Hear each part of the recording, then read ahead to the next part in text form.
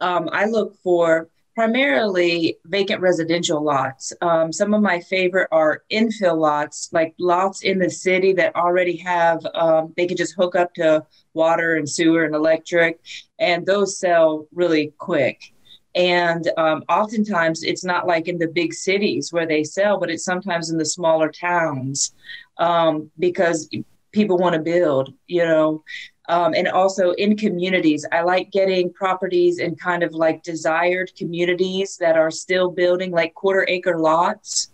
I got a property under contract and put it on the market, and literally there became a bidding war on it just over the weekend. I could have drawn the contract up, but people wanted it, and the price went up $7,000. So my profit goes up $7,000, a little bidding war, just because it's a desired area. And I also price the property below market value so that it can turn quick. Because a lot of times land will sit on the market forever. Mm-hmm. Unless the price is right. Yeah, it's all about the price. So primarily, Christina, what I'm hearing is that do you primarily wholesale these lots? Because we do a lot of wholesaling with houses, but is that primarily what you do? I do wholesale lots, but I also buy them cash and then seller finance them. But the beauty of the buying them cash and seller financing is that I oftentimes require a non-refundable down payment, and it will pay for the land 100% or pretty close, so that it's minimal amount of cash out of my pocket. But sometimes if it's a smoking deal, I'll buy it cash because I know that it's gonna move and it's gonna be a good profit. Sure. And the things because I go to the local RIAs, and before COVID, I would go to the meetings, and we would have panels where these house wholesalers and flippers would be. I was on a panel once where a guy had flipped a house, and he had like all this adversity. I mean, all this adversity. And he made like $32K. And I literally flipped some paper and made $38K, and I was like, this is a no-brainer for me.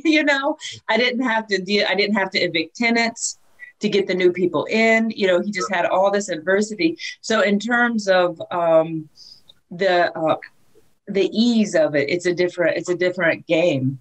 Tell us this. So obviously everything that people hear in real estate, because everybody's like, oh yeah, like we wholesale houses, and people say, oh my gosh, we wholesale, I don't know, whatever, a couple $100,000 a month, probably in our business, something like that, our flipping company. And then we have our education. We have lots of companies that are going on, but people see things and go, oh my gosh, that sounds easy.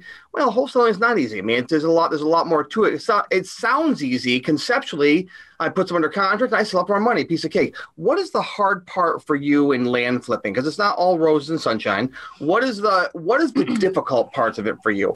What are the challenges that you help people overcome with your coaching program, that kind of stuff? What are the real challenges they're going to find out there? So if you are learning, so there's two different things. That if you're learning how to become a land investor, the hardest part is learning how to do it. You know what I mean? Like learning the technology that goes with it, learning how to use, if you've never used Excel spreadsheets, learning how to get a list from the county, learning how to import that list into your CRM, kind of like some of the things that, like, if you've never been in investing, some of those like little things trip people up. And so but once you learn it, it's just repeat. It's not, the challenge isn't huge once you've gone through the learning phase with anything, whether it's riding a bike or flipping land or a house. So the people that sell to me usually have some kind of situation. Maybe they inherited a piece of land. Sure. And they are just so sick and tired of paying taxes on something that they don't care nothing about. Maybe they've gone through a divorce. Maybe they have purchased it, thought they were going to move and build and never did.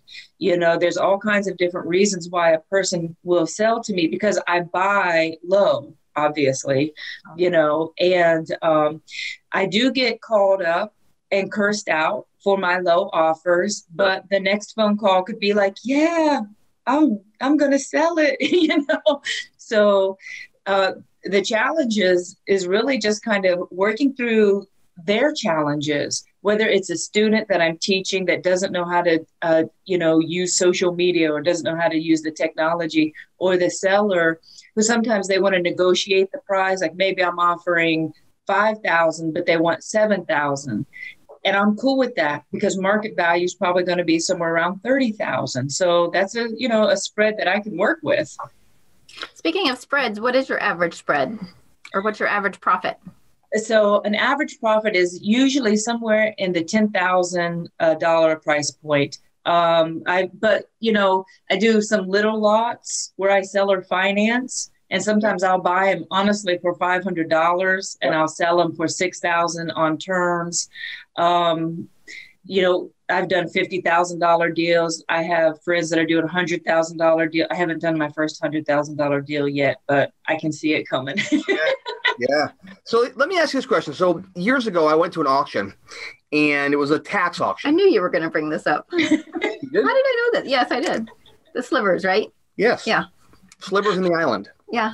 So we're at this thing, and there were all these little weird, I don't know what you call them, but these weird pieces of land that you can't build on, you can't do anything, but there were neighbors bidding over this sucker because they wanted this sliver of land that was between them, or that allowed them access to something. Or some of them were just landlocked. It was just a piece of land that somebody neglected over the years, and it just whatever. And in the same auction, a guy bought an island. It was, you couldn't get to it, only by boat.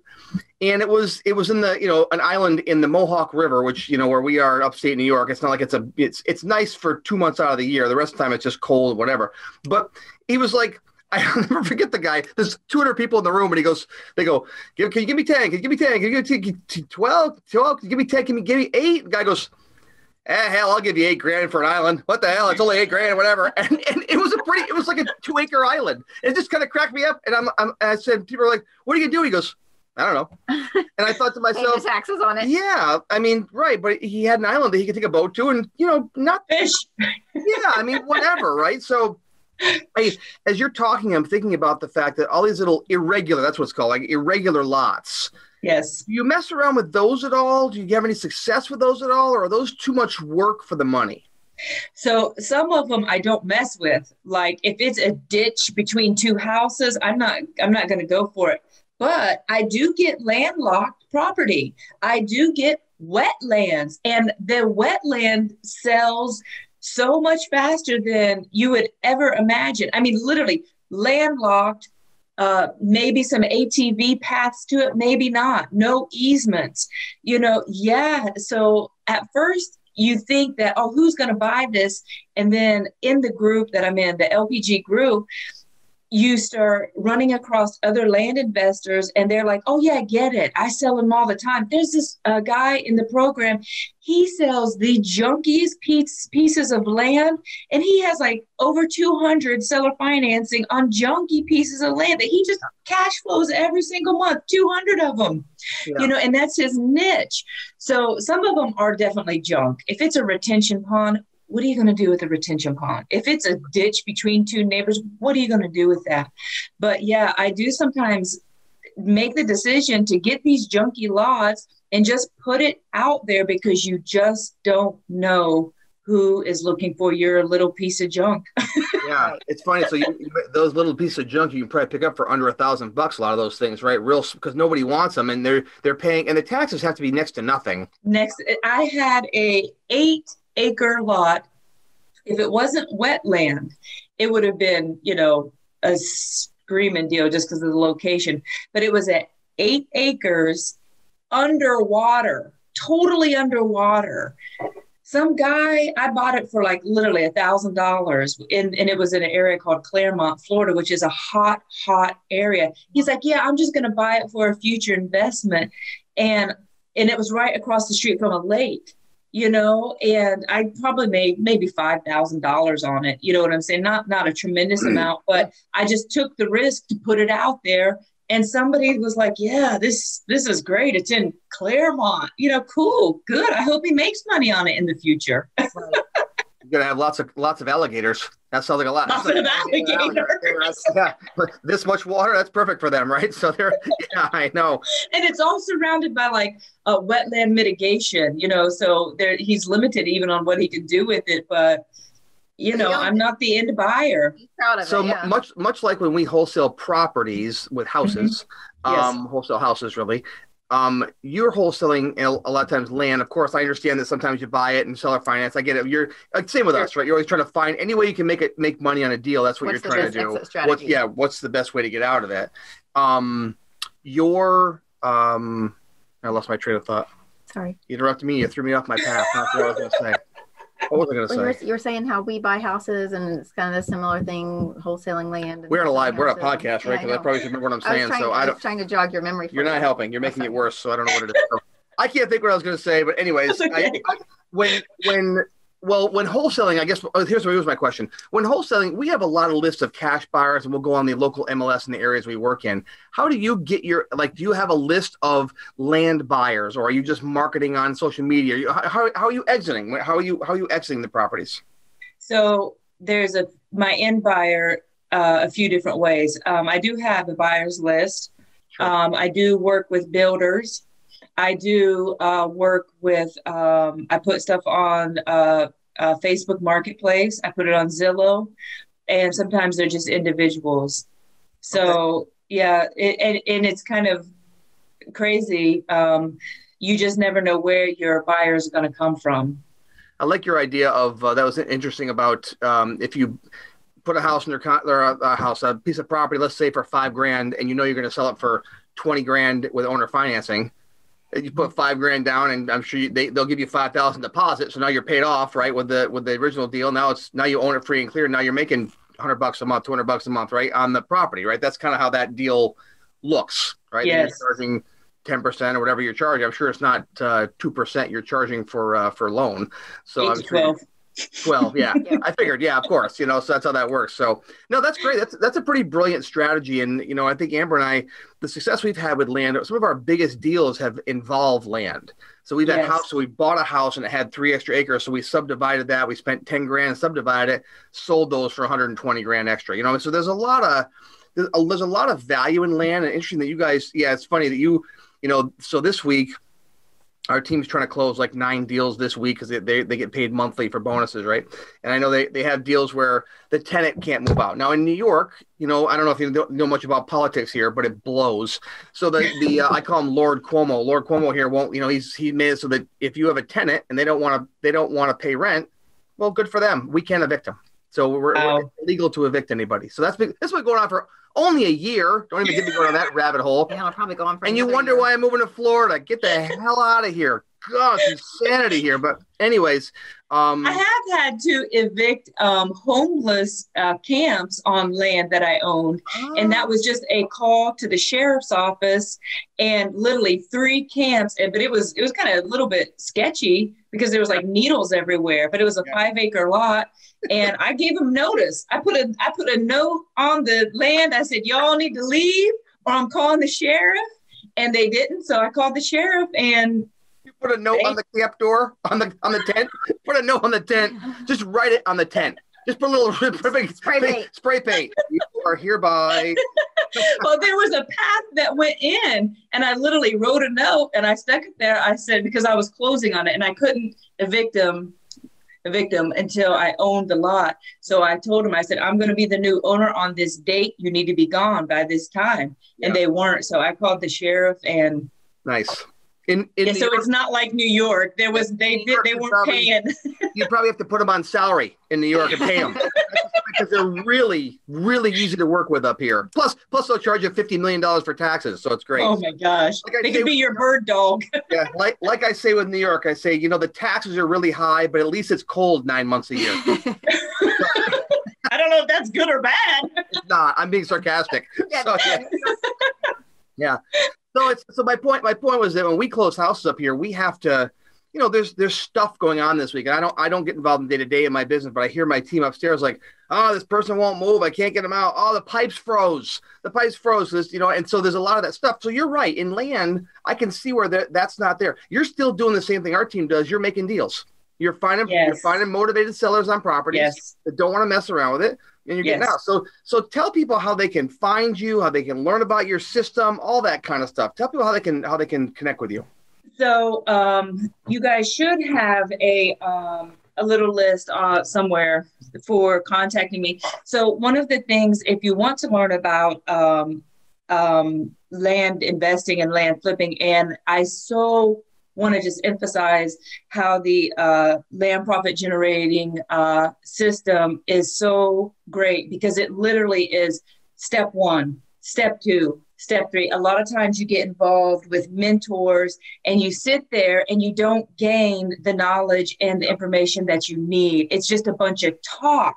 Right. And a lot of times when you're first starting out, you literally need step 1. Okay, do this. Okay, then do that. You don't have to worry about step 5. Just deal with step 1. And so there is you can just join up for a free webinar, which will introduce you to the system. And that's at www.landflippingfun.com. Are you saying land flipping fun? Landflippingfun.com. You should have I think you guys probably have a link or something that was sent to you. There may be, but just in case it's not connected, it's fun with just FUN, not FUND. Correct. It's right? Okay. landflippingfun.com. Got it. And then, so that is the program on land. That is how, if you want to get any information on that, that's where you go. And so I am the ambassador for the land profit generator. And that is the method that you, where you learn how to do land. And then I'm just like on Facebook, Christina Walls, Instagram, Christina_Walls. And, that's how you find me. Sure. Okay, great. So I do want to say something though about that's unique about the land profit generator that I've never encountered is the mind frame that begins to change.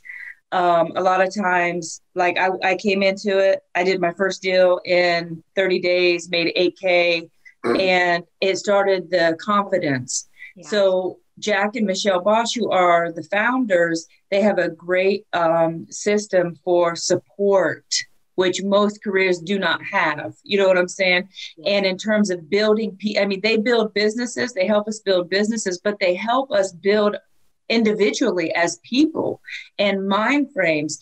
And when you have that support, it changes the game. Yeah. It changes the community. And oftentimes when I get together with my co-land investors, we talk about deals, but we're also talking about mentally what we need to do to level up, what we need to do to go hit that mark, which as an investor, we need that support because we're always coming across something new, and businesses show us who we are. And sometimes who we are is below what we can be. And we have to learn how to mentally say, okay, I was believing this about myself, but it's not getting me where I want to go.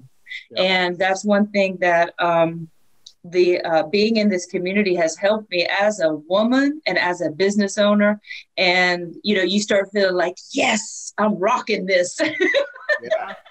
I'm so glad that they offer that as part of their program. That's something that Glenn and I wholeheartedly believe in. Our podcast is even called The Real Estate of Mind. Yeah. Because it is so much about mindset. We're all where we are in our life at any given time because of our thoughts and our mindset. Yes. And so if you have somebody that can, challenge those self-limiting beliefs and, like hold that mirror up in front of you and, help you work on the things that are holding you back or have been roadblocks, it's so empowering and it can really take you to the next level in life. So in closing, Christina, let me ask you this. What would you say you do on a regular basis to keep your mind strong? Because like Amber said, we're the Real Estate of Mind show, and our tagline for our coaching business is a real estate of mind.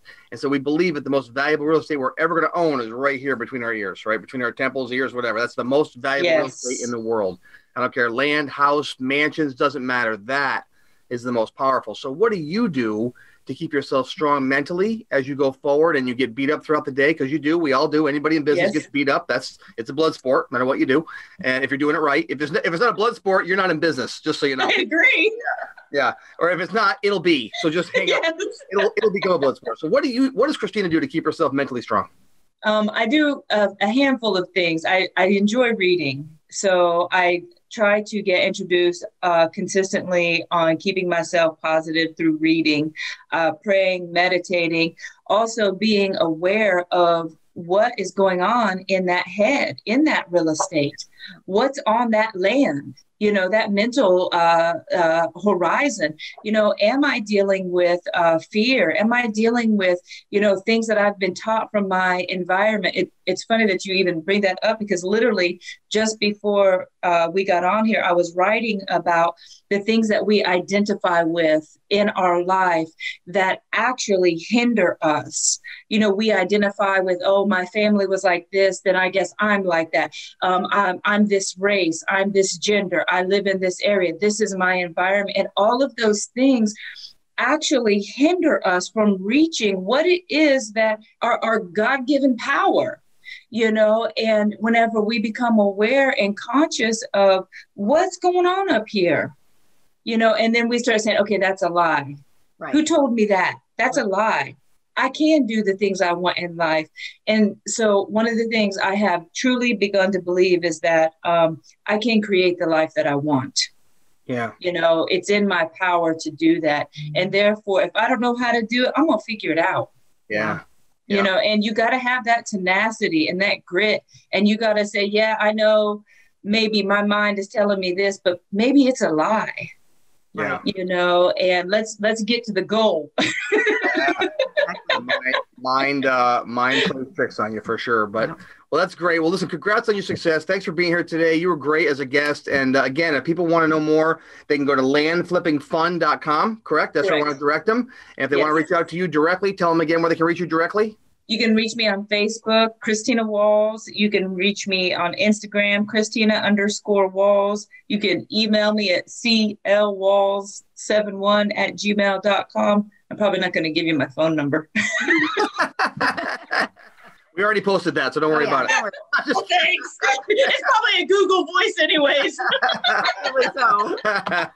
Well, listen, thanks again for being here. It was great having the guest, and good luck with all your land sales. Awesome stuff. All right. Thanks for having me, Glenn and Amber. Have a good night. Or day. Good day.